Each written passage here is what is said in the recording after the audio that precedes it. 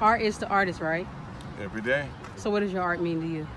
Art means everything. Art means to me, it probably changes daily, but at this point, art is it's essential, not necessarily to me, but to everybody else. And then art has a different form of healing, and then that's one of the reasons why I paint, and one of the missions why I've always painted is to heal through art or heal through paint. So, year 53 of being a painter in America. So what is your medium? It changes daily.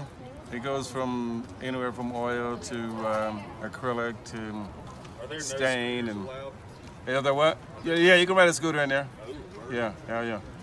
Yeah, so it's all over the place. I'm not limited. Okay, well, tell us a little bit about this piece back here. What, this in here?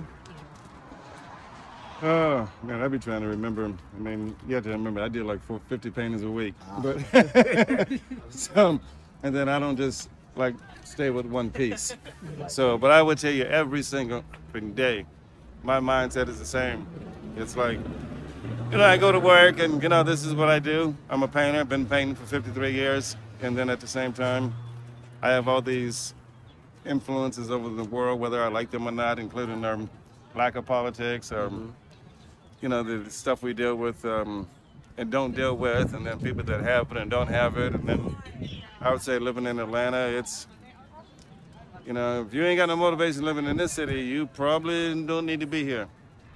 I will tell you that, because you need to go to Douglasville or out the state or something, but this place is not to, it ain't like it used to be. You can't be lazy here. No, you can't be lazy no more. This is not a place where you can enter this quote-unquote kick it.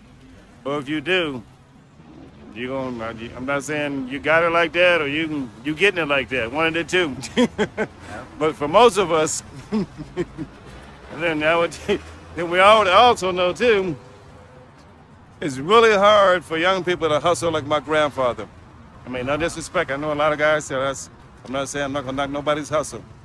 But if somebody's still trying to hustle like my grandpa hustled, in other words, he pushed a little bag and, and he had a little moon, a little liquor on the side, and, then he got a little broke down girlfriend, she getting a couple dollars from her. I mean, that's so 1960. So I think that's where a lot of guys, they know that. That's what we do. But you got to have something else to go with it. You got to be out there trying to flip a house, trying to flip some cars. You know what I'm saying? I can go on and on. I get a trade.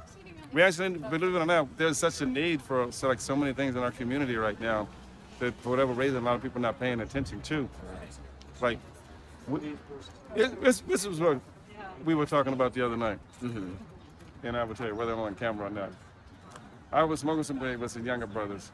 And a brother told me, he says, man, you know how much chicken we eat as a community? I said, yes. And he says, how come we don't have a damn chicken farm? Right. I mean, we eat more chicken and we depend on the chicken. And then we have all of these 1% black people. We are not, and the brother was 28 years old. He says, as a community, we are not thinking about essential shit. We are not thinking about the quality of the water. Yeah. We're not talking about food or the quality of the food. Where the food actually coming from? Right. We just ended, quote unquote, eating it. Yeah. I can go on and on. This air, I mean, what happens when the air conditioner actually turns on? So as a, being a construction business, that's Freon. So you're breathing Freon instead of real air. And so you wonder why you're getting sick. You're not breathing air. Right. Makes sense though. But no, yeah, if it's 90 degrees outside and it's 60 inside, it's the reason why it's got to be something to make the air cold. And again, that's what you're breathing. So I'm not saying that's going to kill you, but again, if that's all you doing, or you doing that all the time, then so that's going to be a problem. And then you're eating this food, so anyway, your grandmama, don't even know your grandmama, okay? And I'm going to tell you, your grandmama was doing the same thing my grandmama did. And what I mean by that, they didn't trust the government. They actually boiled the water. I'm 63 years old, I can tell you, we used to actually boil our water. We used to actually, in the South, just like out in the West Coast, where I'm from California, we would put our stock in mint. In what? Mint. Mint, okay. And so we actually, in the black community, we actually believed in mint. So we'd actually have these trees, specifically in California, because I'm from there in Oakland, Mm-hmm. but the mint would grow wild out of the ground. And it's like a little flower, and it smells just like the mint. He'd take that thing off, you just knock that little dirt off the root, put that thing in some water, he'd drink it, and that thing has some healing power, bro. I promise you, no aspirin. I can go on and on. Yeah. So what I'm saying is that people, you know, they automatically go to these we have these remedies, and people know we have these remedies, they don't talk about them. So what I'm saying, we're getting away, we're getting too American. Is that we become more, African Americans are becoming more American than the Americans. And so it's a trip. Yeah, it's such a trip. So, you know, in other words, we have forgotten how to love.